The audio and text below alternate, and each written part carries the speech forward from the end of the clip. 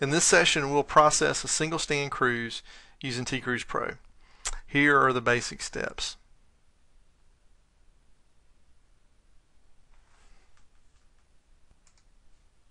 Okay, the first thing we're going to do is we're going to connect our handheld to our computer so we can transfer the field data.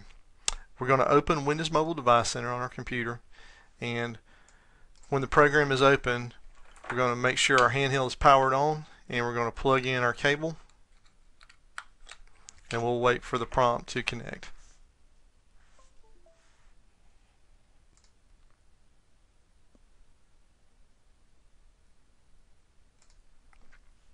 Okay, when you see this window, we'll choose Connect without setting up your device.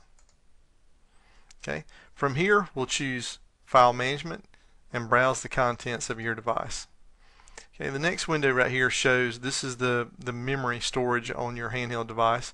We're going to double click on that, and we're going to go to the My Documents folder.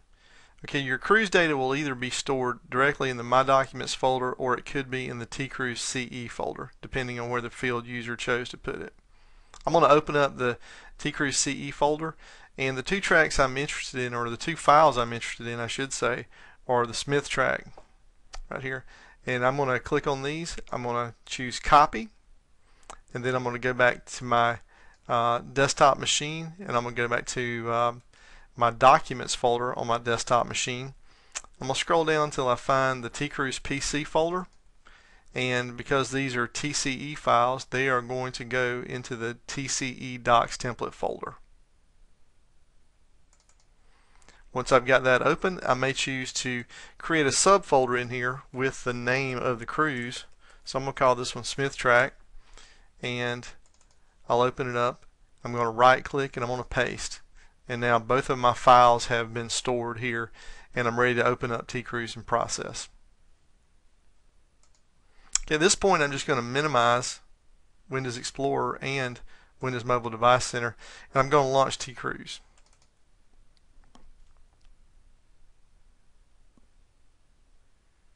When the program opens, I'm going to choose No Initial Action and hit OK.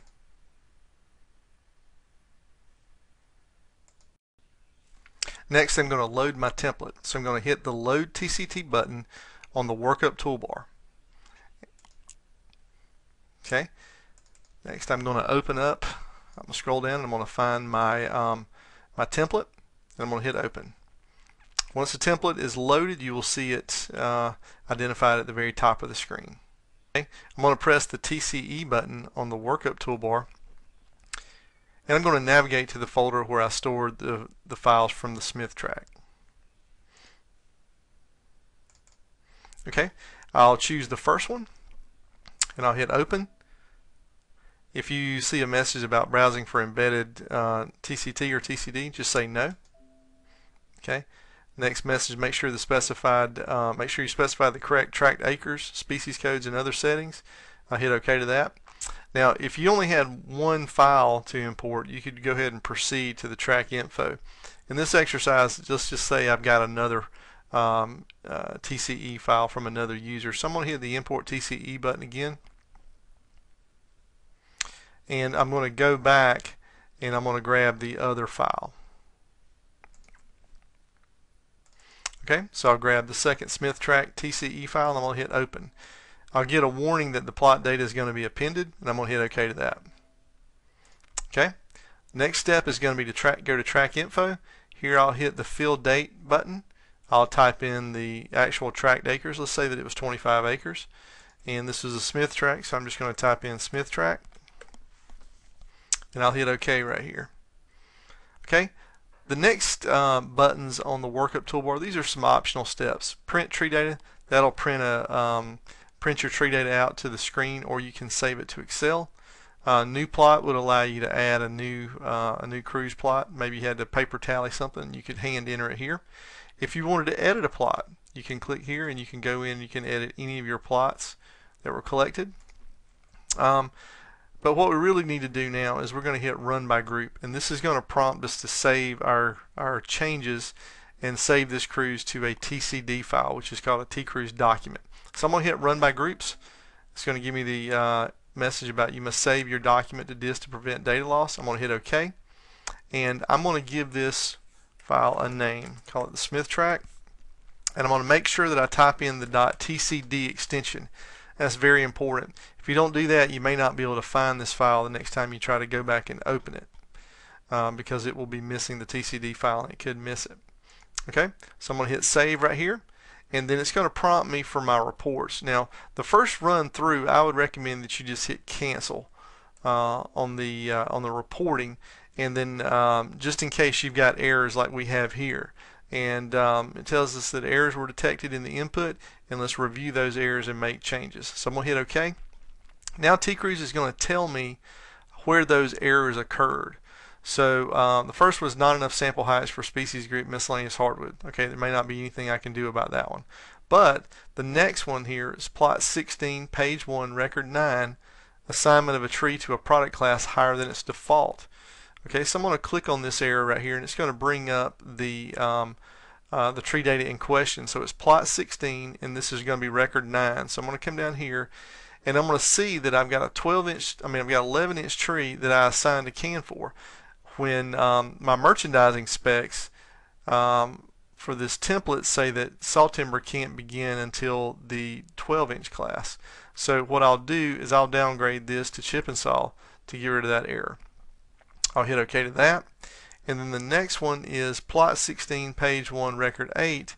The merch height HM is less than 8 for a Misavage type species. Okay, so what that means is I've got a merch height in for a species that is assigned to a Misavage function or a merch height function that's less than 8. So let's click on it and see what's going on.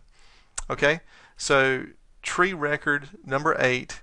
Okay, I got a miscellaneous hardwood, 12 inches, and I've got it assigned to pulpwood, and there's a missing height right here. So with a Misavage type species, you have to have a height for every tree. Being that this is miscellaneous hardwood. So I'm just going to put in 30 feet. We'll let that go as my height. I'll hit OK here, and then I'm going to run by group again, and I'm going to hit cancel here on the reporting, and I just wanted to check and be sure there was no more errors. Okay, now at this point I'm going to hit run by group one more time, and it's going to bring up this dialog box for the reports for me to select. So I'd recommend that you do primary report group, all groups, dual reporting, grouping A, alternate file name. This will allow you to type in a name for the Excel report that's going to be created. Alright, the default name is going to be the same name as the TCD file. So by default it's going to name this Smith track, but if you wanted to give it a different name, you could type that name in this field right here. Okay, the board foot log rule, you've got choices between International Dole and Scribner. We'll just leave it on Dole for now. Cubic foot measurement, for any reports that use cubic feet, you've got a choice between inside or outside bark. Okay, weight units, we're going to choose tons, but you do have an option for cords. Statistics target unit, we're going to choose total tons.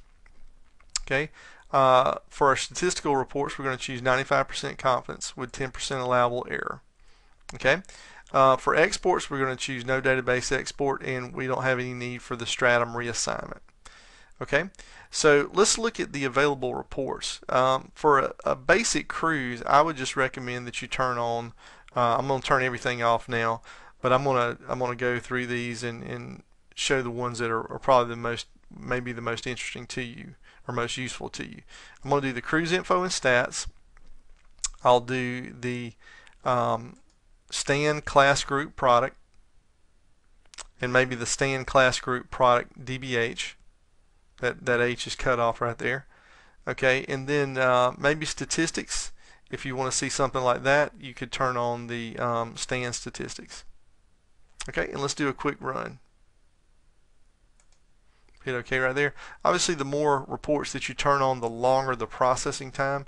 So I recommend that you just choose a few reports getting started. Find out which ones you like, and then turn those on. And TCruise will remember which reports you used the last time, and those reports will already be checked the next time you run it in that dialog box. Okay, so now that the cruise is processed, we'll come down and I'll click on the Excel down here that's flashing, and I'm going to maximize this. And the first report is the cruise info and stats. It just tells us how many plots we had that were usable, average tons per acre, upper and lower bound on the mean, standard deviation, standard error, and coefficient of variation. This is a sample size estimate. This 93 represents that the number of samples needed to be within 10% allowable error at 95% confidence. The last row right here is the in gray, tells us that there would be 25 plots needed if we wanted to be within 20% of the true sample mean at 95% confidence, 93 to be within 10%, and 366 plots to be within 5%. Okay, the next thing we'll do is we'll go to stand statistics. If you're interested in any of the statistical measurements for by species and product, you can look here, and we'll scroll down. You'll see that for all groups, this last row right here closely corresponds to what we have on the cruise info and stats. Okay, next thing I'm going to do is I'm going to click on the stand class group product DBH report, and here's in the header just tells you what track or stand it was, and we can scroll down by species. For pine, it's going to show us by product stand totals, per acre totals, average tree, and average heights. Now the average heights, in case you're wondering, this HM measurement here is the average total height for each diameter class. HP would be the average height to the pulpwood top. HS is the average height to the sawlog top. Okay, so we'll scroll down and you'll see that we've got pulpwood, chip and saw, camphor wood, and Baxley wood. Okay, then we'll see miscellaneous pine, what we had in there. And then we've got miscellaneous hardwood. And then we've got everything combined at the bottom. Okay, so this is summary by class group product DBH. Here's a summary by class group product. It has the heights left off. It's a little more streamlined report, basically the same format. Okay, at this point you can take these and print them out. This is already saved. If you made any changes, you could just hit the save button again to save the other changes, and when you're done you can just close out, and then we're back at the main TCruise screen. And if you're done with the cruise, you can file exit out. If you want to go back and run some other scenarios, you can go back to your specs and prices and change top diameter specs, DBH specs, and rerun the cruise to get other scenarios. Okay, hope this helps.